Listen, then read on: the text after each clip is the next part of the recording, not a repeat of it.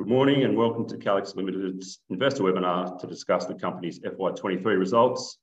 Presenting today, we have the company's CEO, Bill Hodgson, and CFO, Darren Charles, and I'll be running through the presentation that was released today on the ASX. To ask a question, please submit them via the Q&A button at the bottom of the screen, and we'll do our best to get through as many of those as possible. I'll now hand it over to Phil. Excellent. Thanks very much, Ben, and thanks all for your attention today. We just jump into the slides that we've put up on the ASX platform. First of all, just a quick introduction to Calix for those who aren't familiar with us. Founded in 2005, it's of one core technology. We're developing multiple businesses, really targeting this area of sustainability and the transition to net zero. We've now got over 120 employees. We've invested over 120 million to develop the technology. 28 patent families now in operation and active in 7 countries across 5 continents. We're really listed in 2018 and really starting to develop the technology into multiple areas. The core technology is essentially a new way to heat stuff up, a new type of kiln or furnace, if you like. And in a traditional kiln or furnace, what you do is you put how you heat and what you heat in the same vessel, and effectively the fuel and the rocks together and light a match. And it's been done much the same way for 5,000 to 7,000 years. What we do is we separate how you heat from what you heat, and we do that in a rather large steel tube. That tube, I've got a little roll here to sort of demonstrate that. The biggest ones were built at 1.8 metres in diameter and over 32 metres high. And we heat this tube to over 1,000 degrees centigrade. And we can do that however you like. We can do that with fossil fuels. We're looking at using waste and biomass to burn. And also, of course, we can heat with renewable electrons, much like having sort of toaster elements, if you like, around the outside of the tube. So we heat this tube to over 1,000 degrees centigrade, and whatever we're heating goes down the middle of the tube. It needs to be a small particle size. Anything less than 1/3 of a millimetre in diameter is perfect for us. And essentially what happens is we just drop those tiny particles down the tube, and they float down over 20 to 30 seconds, and the radiative heat from the red hot walls of the tube goes into those particles, and that's how we heat things up.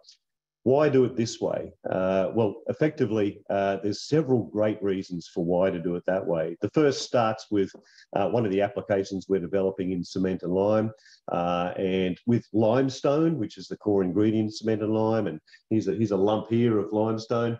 Nearly half the weight of this is CO2 trapped in that rock.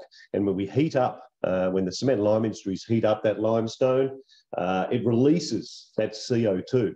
And it is mixed with the flue gases of the cement kiln, and out the stack it goes. Now, with our kiln, the particles of cement meal, if you like, which is mainly limestone, float down, as we've said before, gets heated by the tube, and as the CO2 comes out of those tiny particles, it's not mixed with any furnace gases.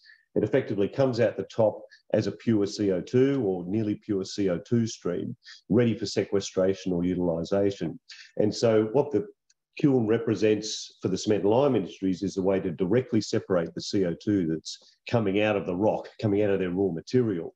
And that raw material CO2 is over half their global emissions.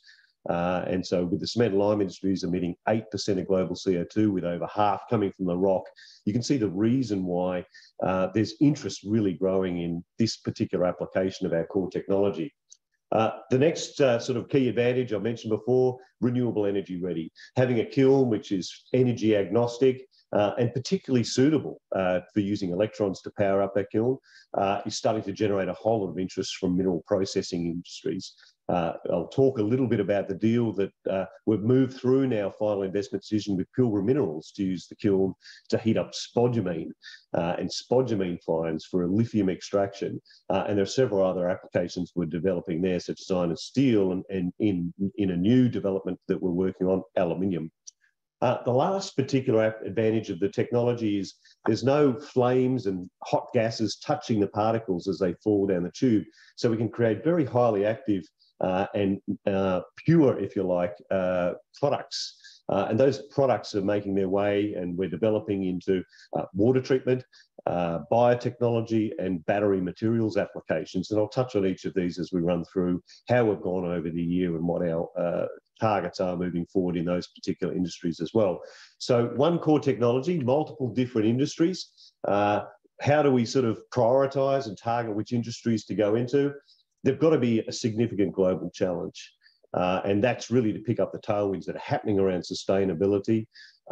It's got to be consistent with our purpose and values and ethos, which is about, obviously, Mars is for quitters as the central sort of theme, but also about decarbonisation and sustainability. It's got to present a significant market share. So we're not targeting small markets. These are big problems and big problems to solve in big markets for us to target with our technology. Our technology has to have an exploitable competitive advantage. So our technology really has to give us a big technology moat with whatever else is around to solve these global challenges. And of course, the other thing we've got to do is we've got to deliver scale with this solution, and we've got to do it quickly. So they're the key parameters that we use to choose which particular industries we're going to be targeting. Just on sustainability, which is really core to the company. As a company, we're providing sustainability solutions, but of course, we're also looking at our own performance with respect to sustainability. We've had some targets in there for FY23, reaffirming our commitment to the United Nations Global Compact. We've got a new board committee established directly associated with sustainability, and we've done our first greenhouse gas baseline assessment for our activities. And so what we're going to be doing in FY24, we're going to be looking at our own emissions reduction roadmap. We're going to prioritise gender diversity at all levels of the company, measure and reduce waste, the ambition of 100% sustainable inputs to the business by 2030, and our 2023 sustainability report is coming out later this year, so watch this space on that one. So just in terms of highlights for the year just gone, if we have a look back across the last 12 months, there's been pretty substantial progress made across all areas of the company. First of all, key achievement for us was to sign the first license agreement for our CO2 mitigation technology in lime and cement with Heidelberg Materials. Not only was it first for us, it's a first of a kind for the industry to have a royalty type arrangement or license type arrangement for application of the technology in that particular area. Hugely important for us. We've completed some institutional and also a share purchase plan placement across October and November last year, and Darren will talk about the strength of our balance sheet moving forward as a result of that placement. We had some funding award from ARENA for our iron and steel decarbonisation project, and I'll talk a little more about that a bit further down in the presentation. With CEMEX, again, with our CO2 abatement technology for lime and cement, we announced 3 projects and progress on developing a commercial arrangement with CEMEX for the application of the technology. And also, I mentioned before, our joint venture with Pilbara Minerals. In November, we formalised that, and post-balance sheet or post-end date financial year, just in August, a few weeks ago, we announced the progress of that project past our final investment decision. So that project I'll talk a little bit about as well. A few other little surprises, I guess, not foreseen at the start of the year.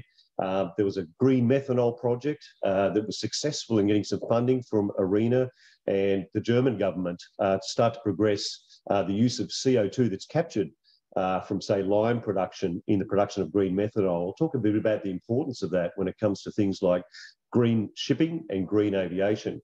And lastly, another one that perhaps wasn't foreseen at the very start of the year, which progressed very nicely for us, was the signing of a memorandum of understanding with a company called Heirloom, Bill Gates-backed direct air capture technology. And only recently, some pretty significant announcements have emerged around direct air capture in the United States that are very exciting. So a year that was quite really very positive for us. We mark ourselves, of course, fairly harshly. We set our ambitions pretty high. Across the board, we did pretty well. I think we certainly did a whole lot better than a pass. Let's call it a credit, somewhere in between a credit and a distinction. But we'll talk about our water business and the progress that's really starting to make, which is excellent. In biotech, we had quite a good progress across all areas in terms of crop protection, marine coatings, and a new biotech application. A little bit delayed in a couple of those areas, which is why we sort of marked ourselves down a bit. But even since the end of the year, into the financial year, some really interesting progress there. In advanced batteries, also, again, we marked ourselves pretty hard on our first commercial format battery, not quite being ready by the end of the year. And of course, since the end of the year, that's started to come on now, and I'll talk a little bit about that. In sustainable processing, very good progress there. We decided not to pursue refractories just at this point in time. It's a tiny market compared to what we're focusing on in spodumene, iron and steel, and now emerging in aluminium. And lastly, in Lilac, we did pretty well. We converted a full license agreement. That was the Heidelberg license agreement. We didn't quite get there on a couple of others that are being negotiated, but watch this space. And in Lilac 2, we had a little bit of a delay in permitting there, and I'll talk a bit about that delay, but we've started to procure long lead items, and in fact, the site works have now commenced again since the end of the financial year. So overall, a pretty good result, a credit, let's call it a credit, 6.5 out of 10 or so we'll give ourselves, but some substantial progress across multiple different parts of our business.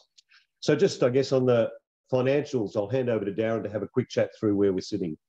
Yeah, thanks, Phil, and good morning, everyone. I'm really happy to be here and present our financial results for FY23. A year in which, again, we achieved a lot, notwithstanding marking ourselves down in a couple of spots. The company continues to kick many goals across all of the areas of the business that we're investing in, applying the technology platform to. So in terms of kind of high-level numbers, the key issue that we set out to achieve over the financial year was to continue to build our team, to build a team of talented people to help deliver against the promise of the technology and the opportunity that it provides for us. As we can see on the screen, we've added over 37 people in engineering and R&D across the various different areas of the business. And we're also expanding our production capability, particularly in the water business, which I'll come and talk about a little bit more in the next few slides. We've also continued to invest in various different assets that we're building. Again, US production capability, which I'll touch on. Some facilities down at Bacchus Marsh, as we flagged at the cap raise last year, to improve our ability to turn around testing and things like that. Also, obviously, we've started a project. We've been working on the project with Pilbara, and as Phil mentioned, we've started long lead procurement items with Lilac 2. So for me, pleasingly, our overall revenue result was very strong for the year, up 42% on the last financial year.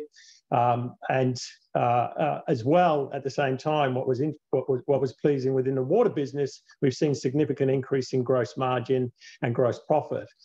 So really kind of delivering on the promise that we previously talked about in terms of identifying those customers who we can develop good service and relationships with, deliver quality product, and get good return on our investment on. In terms of the balance sheet, at 30 June, we had close to $75 million in cash in the bank, and again, I'll talk about kind of where we're positioned on the balance sheet to move forward in the next few slides as well. So just honing in then on the P&L, as I said, a 42% increase in revenue, a very strong contribution from our water business. We touched on at the first half results how we were encouraged by the performance that we were seeing and growth in the US and in Australia, in fact. In the US, our business grew over 28% in the second half compared to the same time last year. And that was even before we've been able to sort of complete and leverage some additional production capability that we're building in the US, in Texas, and also in Wisconsin.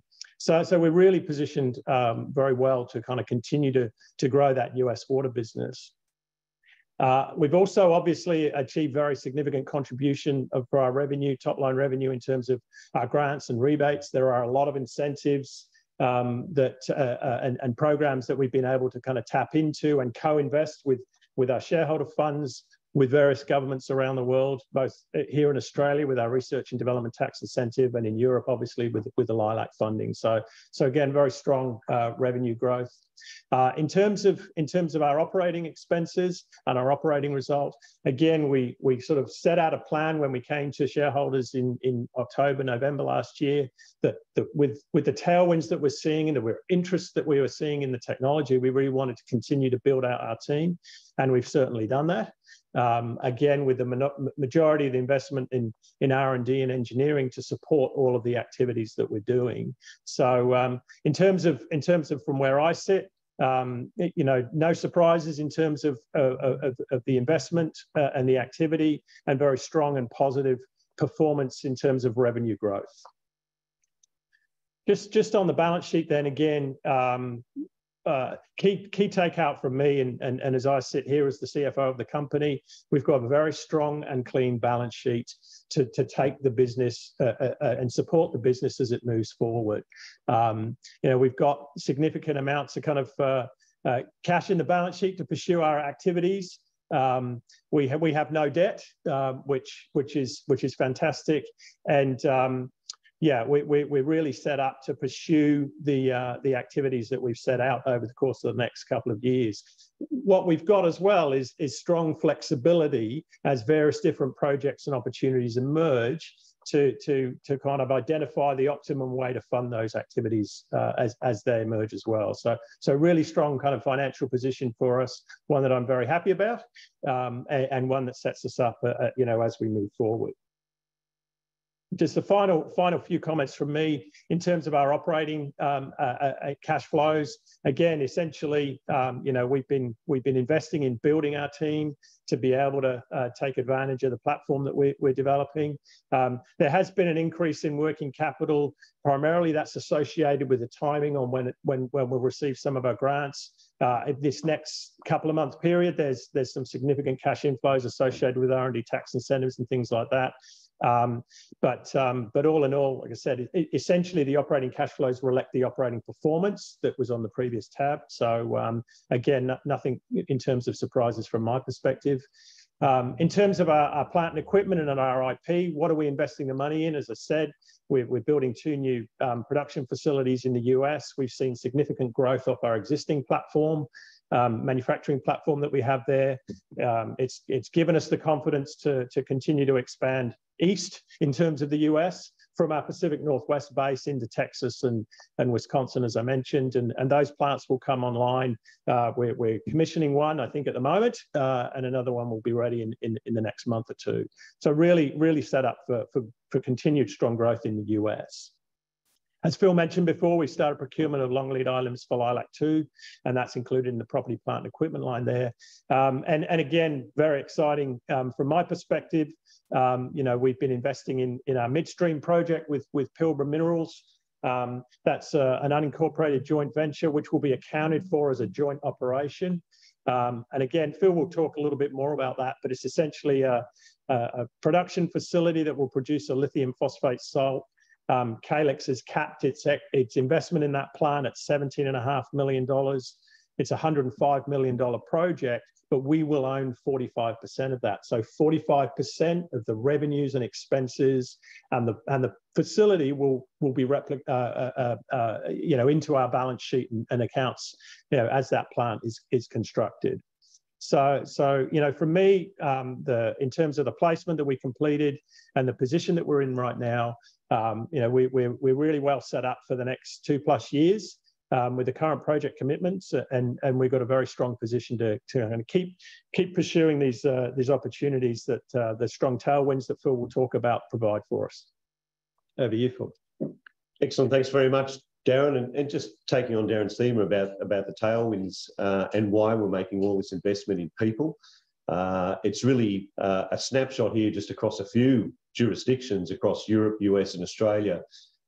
We've seen dramatic change in policies and commitments, not only from a political perspective, but also from the corporate perspective over the course of the last 2 years. And all of these are really fueling a decarbonisation effort that that our technology is very well placed to take advantage of. I won't go through any of these in detail. This pack is available through the ASX platform, but you can see there, just as a snapshot across 3 jurisdictions, what is happening. And even here in Australia, where 2 years ago, not a whole lot was happening, we're starting to see real, pace of change here in terms of decarbonisation. And the way industry is starting to react is refreshing. Again, we're very well placed even here in Australia, whereas our focus previously had mainly been in Europe and the States. We're certainly focusing on some interesting projects here in Australia as well now. Just moving through then, each of the lines of business. Lilac is a name for our low emissions intensity lime and cement. That's the CO2 capture for lime and cement. I mentioned before, lime and cement are sort of 8% of global CO2 emissions, but there's real drivers to decarbonising that industry. We talk a little bit about jurisdictions and some of the policies that are coming in place. In Europe, the penalty for emitting a tonne of CO2 is you've got to go and market and buy a permit. That's exceeded €100 per tonne recently. And so that penalty, if you like, is really driving the cement and lime companies there to look at their decarbonisation efforts. And in the US, the recent introduction of the Inflation Reduction Act saw the tax incentive increase to $85 a tonne for carbon capture and sequestration. And so these tailwinds, I guess, from a policy perspective, are really driving a lot of the behaviours we're seeing from industry.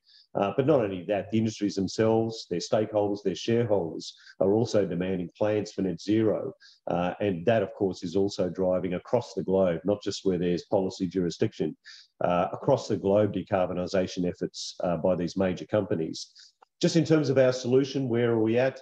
We have built in 2019 the first pilot project there. That's 25,000 tonne per annum separation capacity unit at a Heidelberg cement facility in Lixer in Belgium.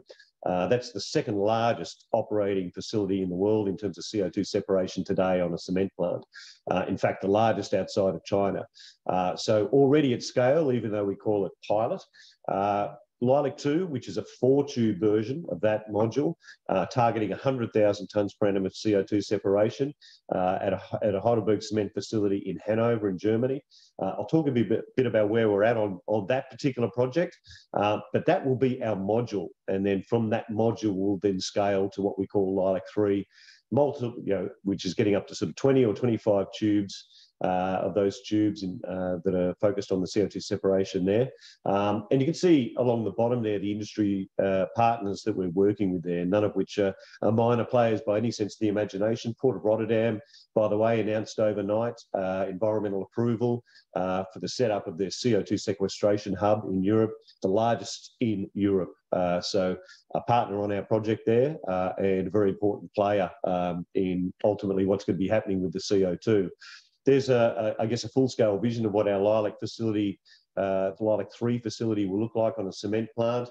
To give everyone a sense of how big an opportunity this is, we'd need to build 2 of these a week between now and 2050 to mitigate the CO2 emissions from the cement and lime industries.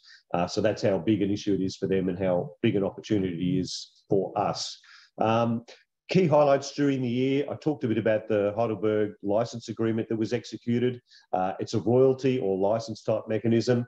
Very important for us to establish this because that establishes our business model in this area. There's a royalty floor, there's a variable component and a cap. We can't disclose exactly what they are, but you can imagine in terms of typical royalty rates, we're in that typical range, low being sort of 2%, high being 10%. So we're probably somewhere in the middle there of the value of a tonne of CO2. So with 1.4 billion tonnes of CO2 to be mitigated potentially using our technology and royalties of those sorts of multiples of euros, you can start to get a sense of what license total addressable market that we're looking at here with the technology, which is substantial. Just in terms of other areas, again, we announced the green methanol project in South Australia during the year. That one there, we're working with a number of companies, Vast Solar and Arena, and the German government are tipping in some money there too. Why green methanol? if you take green hydrogen, combine that with CO2 to make methanol, methanol is one of those things that is being targeted to decarbonise shipping and potentially aviation. You can take the methanol and convert that into a synthetic aviation fuel.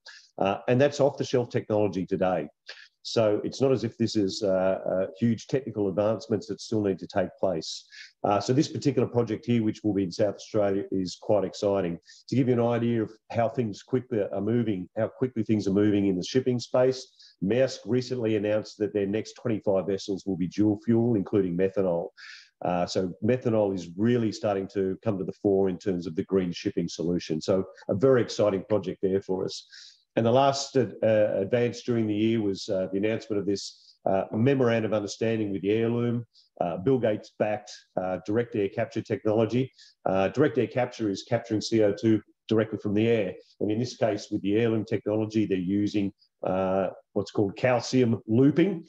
So the calcium goes through our Lilac technology out into Heirloom's equipment, and in that equipment, it absorbs the CO2, turns it back into limestone, and then it cycles back through our equipment again. Pretty exciting project, and just in the last few weeks, Project Cypress, of which Heirloom is a part, was one of 2 hubs for direct air capture named for $1.2 billion US in support under the US Department of Energy's direct air capture program. So this particular MOU outlines a royalty as well, in this case $3 US per tonne of CO2 captured through our technology. So it's a light capital touch, high margin royalty type business model we're pursuing here. And Heirloom are targeting 1 billion tonnes of capture by 2035. Now, hugely ambitious. If they get a 10th or even 100th of the way there, it still represents a substantial opportunity for us. So very pleased with that particular project.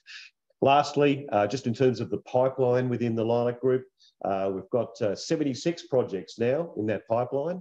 So that pipeline is really built over the course of the last 2 years. And within those projects, we've started to see some movement down the pipeline. 2 projects in defeat, including Tarmac. We've got 3 new projects that we can talk about with Cemex. Adbri, we're continuing to work with on a facility here in Australia.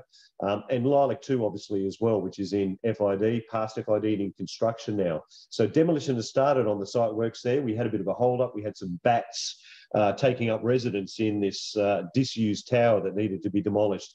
That delayed the permitting somewhat. So that will push us back a little bit on our commissioning into 2025. But that demolition has now started and the long lead item procurements is now underway. So Lilac 2 moving, albeit a little bit frustrating in terms of the permitting delays. Just moving through into sustainable processing, we mentioned before the project with Pilbara Minerals. That has now passed its final investment decision. We're targeting that one to start construction this financial year and targeting the first production of lithium salts moving into financial year, next financial year. So let's call it early calendar year 25. The CapEx has moved up a little bit on there, not surprisingly, given the inflationary impacts that have run through the economy. However, we've kept our capital commitment, as Darren mentioned, at $17.5 million. And so effectively our free carry has increased in that project. So we still have 45% equity in that project. It's targeting 3,000 tonnes a year of lithium phosphate salt. Street value today, just of the lithium in that salt, is about 85 US million. So a significant project for us, a demonstration project. But still of small commercial consequence. And the lithium phosphate salt in and of itself obviously has quite some utility in terms of its lower carbon footprint, provided we can make it with renewable electrons, but also in terms of the way lithium iron phosphate salts are really increasing the auto industry.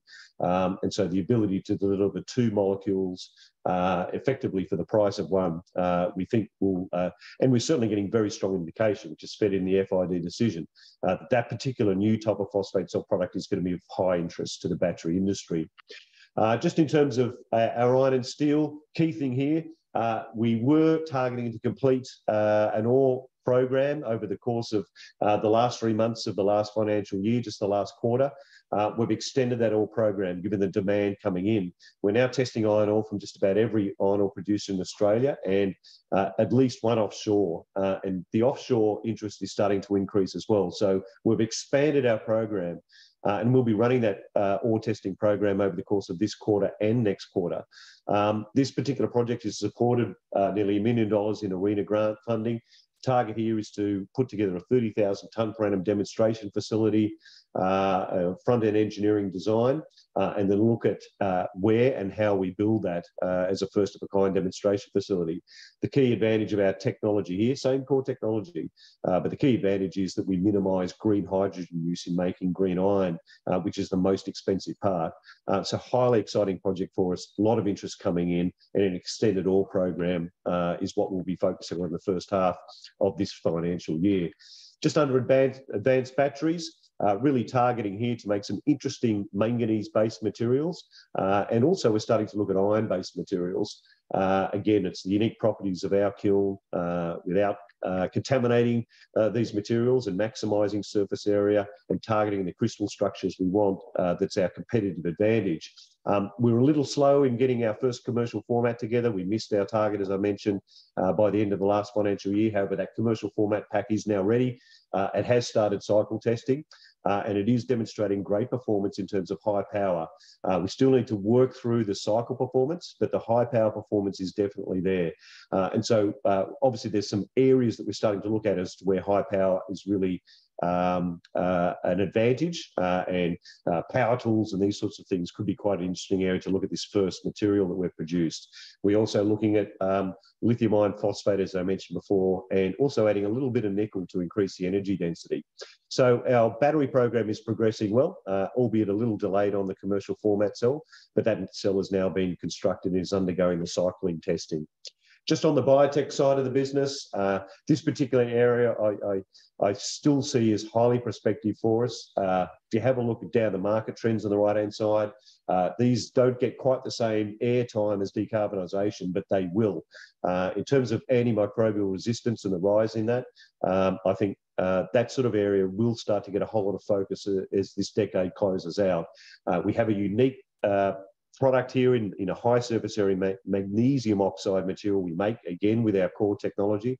And in agriculture, marine, and in biotech, specific biotech areas there, such as for veterinary applications, we're really starting to get some great results and make some good progress. In agriculture, we're collaborating with a cooperative. We're in our second year of extended field trials, like not just a tiny plot. These are hundreds of hectares of application. And really there, the cooperative is looking at the replacement of a fungicide called mancozeb. So that's progressing well. Marine coatings, this is replacing all, as much as possible, the copper that sits on the bottom of boats that ultimately peels off and fouls the sea with pretty poisonous material. Some great results there. We're working with 2 coating companies, and they're starting what they call their dynamic tests on that. And lastly, antimicrobial resistance. A little late getting this one through the clinical trial stage, which is where we wanted to get to last year. But the part that we're playing in the CRC SAFE, and SAFE is the solving antimicrobial resistance in agribusiness, food and environment. So it's a rather long acronym. But that one they're starting to use our magnesium oxide materials to focus on livestock health management. So that's a quite exciting area there that the product's now moving into as well under a structured research program with all of the SAFE CRC participants. So lots happening on the biotech front.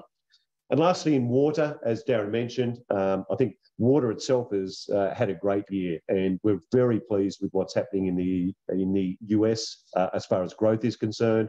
Really starting to see the growth stalled a little bit, I guess, during the COVID era. But now that that's over, we're moving through much more efficiently now to establish those new production centres. We've already seeded sales in Texas, and that plant is being commissioning now. Huge opportunity there. And the Wisconsin plant is also under construction, targeting before the end of this year for completion there, to expand there as well. So the US really starting to organically grow very nicely for us. And so I'm very pleased with what's happening in the water business. Just in terms of what we want to do to prioritise next financial year, or should I say this financial year, the electrification of industrial processing and the unavoidable CO2 emission capture part of our business continues to be a major focus. There's no doubt there's enormous opportunities opening up there. The pipeline, as you saw in the like, is building, as it is in sustainable processing, covering iron and steel, spodumene and lithium production, and also now alumina is emerging as an area there too. We're going to be combining our water and biotech business into magnesia. Magnesia is the source, if you like, of all of the activity in that line of business, in those two lines of business. So we're going to combine it into one to simplify our overall business. And we're going to continue to look at our battery materials as well. There's great progress we've made there in terms of getting this first commercial format cell, and there's a couple of very prospective chemistries following on behind. So just in terms of our KPIs for the coming year, CO2 capture there, we've got to get Lilac 2 moving as quick as possible. So we want to get all of that permitting and the civil works complete on that site and construction commenced. And so hopefully, if the bats are moved safely out of that tower that's been demolished, we'll get that all underway. We're going to continue to move those projects down the pipeline. Plenty in the pipeline. It's all about movement this year. And lastly, a green methanol consortia project. We want to get to basis of design on that. Just in terms of sustainable processing, we want to get the construction started, of course, on the project with Pilbara Minerals. And with respect to our iron and steel application called Zesty, we want to complete that front-end engineering design, leading to a financial investment decision to move ahead and build that particular demonstration facility. And that will also be contingent upon and be informed by this expanded ore program that I talked about earlier, which we're now going to extend over most of the rest of this calendar year, given the interest and the demand that's come in. And in alumina, I'll talk a bit more about this as we move through the year. We have started to look at what the application of the technology in refining aluminium trihydroxide or aluminium hydrate down to alumina, a very potentially significant application for us. And so that one there, we're putting a bit of upfront investment into. Advanced batteries, we'll get that commercial format cell tested and cycled out. And so that's a key KPI for us. We're going to complete the front-end engineering design on a cathode production facility. And we're going to look at these other new chemistries that we've started to develop and how we can put that into, again, a commercial format to fully test out the cycling capability there. Lastly, excuse me, in magnesia, water and biotech continue down their pathways. So very pleased with both of those businesses and the progress they're making under the one banner of magnesia. But also we're adding their magnesium metal, a highly critical material in aerospace, dare I say defence, but requiring significant decarbonisation. So there's some opportunities that we're seeing in magnesium metal. We're going to have a look at what our technology can do to help decarbonise magnesium metal, and that'll be a basis of design for a plant that we're targeting this year. So that sort of summarises all the things we're going after this year, and hopefully summarises the year that's just gone as well. Happy to answer any questions, Ben. Yeah, thank you, Phil and Darren. Just a reminder, if you'd like to ask a question, please do so via the Q&A button at the bottom of the screen. All right, the first question, can you please provide some colour on the spodumene pricing mechanism with Pilbara Minerals? This is considering that the midstream project could be fed entirely from run-of-mine fines that cannot be used in conventional kilns. What discount pricing may be applied to the off-take spodumene price fed into the plant? Yeah, so on that one there, the transfer price, if you like, between Pilbara Minerals and us is commercial in confidence, but suffice to say they do get paid fair value for their spodumene fines. The fact that if those spodumene fines are very low in lithium or too fine to be fed in any kiln, then obviously they're very, very low value. So we're going to be undertaking a whole series of tests to determine what actual concentration, what particle size is best suited for the midstream salt facility. But suffice to say, the actual final grade of that and size of that material that's going into the plant is going to be subject to that testing as we undertake that in early 25. Thank you, Phil. Also, what are the difficulties in going beyond 98% lithium phosphate purity with the midstream and achieving battery grade products? Yeah, so the aim with the midstream plant is not necessarily to target what we call battery grade. The whole idea and the word midstream is about the fact that what you're doing is transporting a lithium ion and a phosphate ion, if you like, to a battery materials producer. They've got quite some capability to further refine that material to what we then call battery grade materials.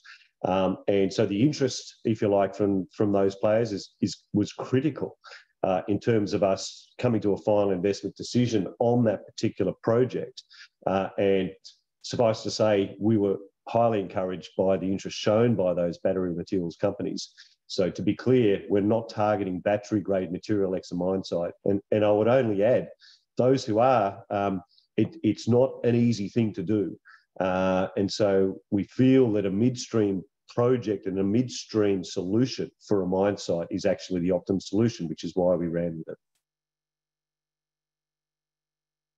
Thank you, Phil. Can you please provide any efforts to drive down the CapEx or the Calix kiln technology? Given your modular design, are there any discussions with specialised plant builders or fabricators that may help drive down the upfront cost of construction and the time to build your kilns? Look, absolutely. If you have a look at how many tubes we need, how many shell casings, how many modules we may need as we decarbonise industry, there is huge opportunity to drive the cost down. Of course, we are talking to multiple different fabricators, manufacturers, engineering firms, etc. One thing I will say is, certainly if we have a look at, say, for heirloom, for example, part of the royalty regime benefits us in terms of the royalty payment as the costs come down. So mass manufacturing techniques are absolutely in our sights to get the costs down for these facilities. The other thing is, if you have a look at the Heidelberg Cement Agreement, for example, that one there, because it's a pure license arrangement, what we like about that and what made it, I guess, a win-win with Heidelberg Materials is they can use their procurement muscle to drive down the cost of our technology. We don't mind who makes the tube, who makes the structure. And so that agreement's great because we can use others' procurement muscle to drive down the cost of our technology, which only improves, obviously, its techno-economics. So, yeah, very, very much at front of mind as to how we continue to do that. And there's huge opportunity to do so, given the potential application of the technology across all these different areas. And as I say, it's the same one core technology. How many tubes will we need? How many furnace casings? All of those things will help drive down the cost of the technology substantially. Thank you, Phil. Next question. So other income rose year on year primarily due to your R&D incentive income. Would it be right to assume that that's in relation to income from the EU Horizon program for Lilac 2? And there's another bit to that question, but I'll answer that one first. Yeah, no, in fact, it's not. It's primarily associated with incentives that we get here in Australia. So essentially, I flagged that we've made a significant investment in our people and our engineering and R&D capability. So we've been able to take advantage of incentives that the Australian government have provide for our activity in those areas. So there's, in fact, Lilac is, I think it's, and again, it's in the annual report. It's certainly less than 15 or 20% of the amount of other income that we've reported this year. Thank you, Darren. And just adding to that, so an extension to that question, are you able to provide some guidance on R&D incentive receipts for 24? Will they be higher or lower than FY23? Look, yeah, I mean, in terms of where we are as a business, we typically don't provide guidance in terms of, specifics around revenues and, expenses and things like that. But what I can say is that, we've been very fortunate to be well connected and well engaged with governments both domestically and internationally, and we've been well supported with what we've been doing through grants and rebates, either here in Australia or in Europe, and you know, we're increasingly looking to the US as well. In terms of our R&D and our engineering, it's a fine balance between you know, continuing to invest to take advantage of the technology platform and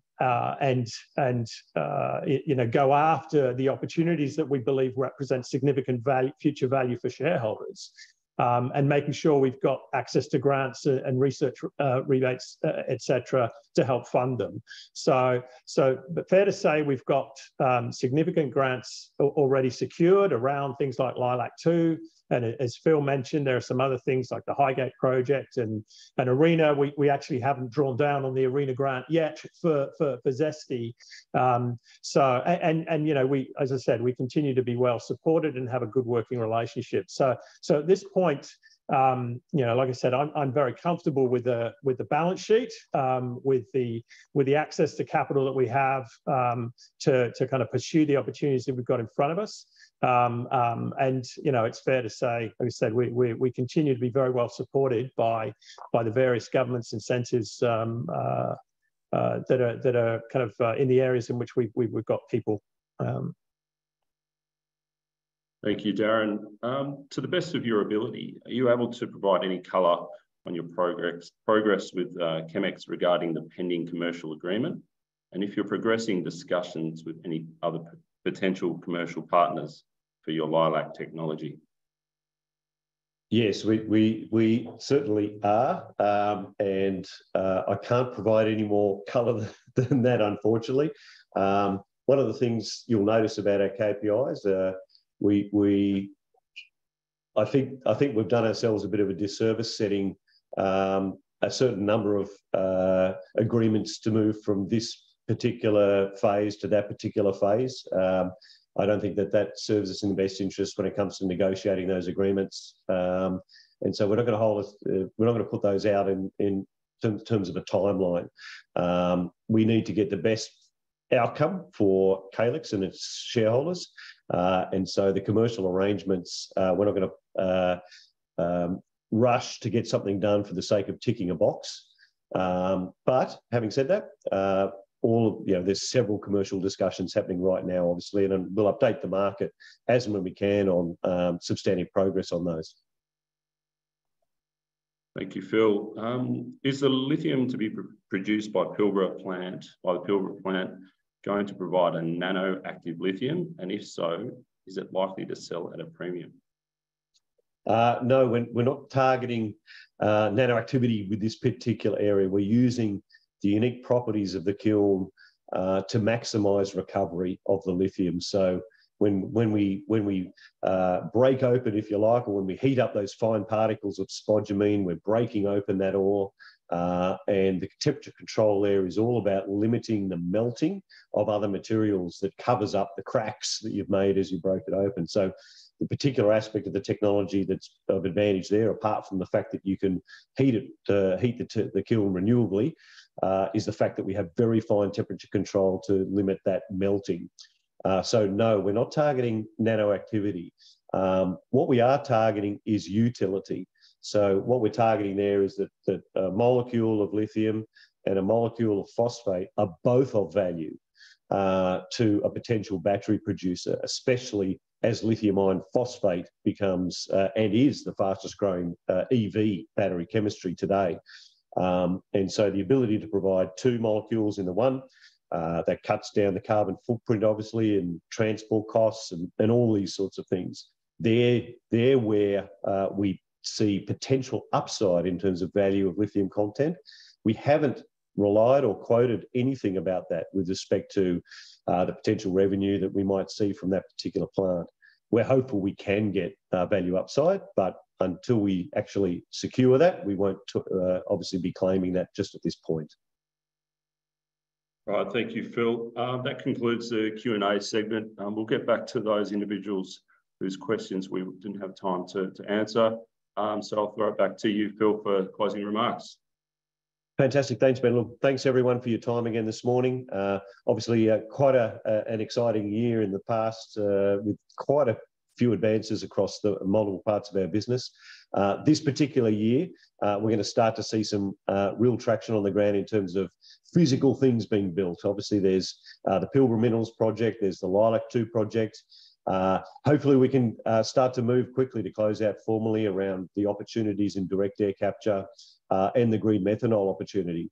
So quite an exciting year coming up with respect to steel, bolts, civils and actual projects starting to appear. So really looking forward to that and going to be a very exciting year commercially for us as well. So thanks everyone again for your time, your interest and your support in Calix.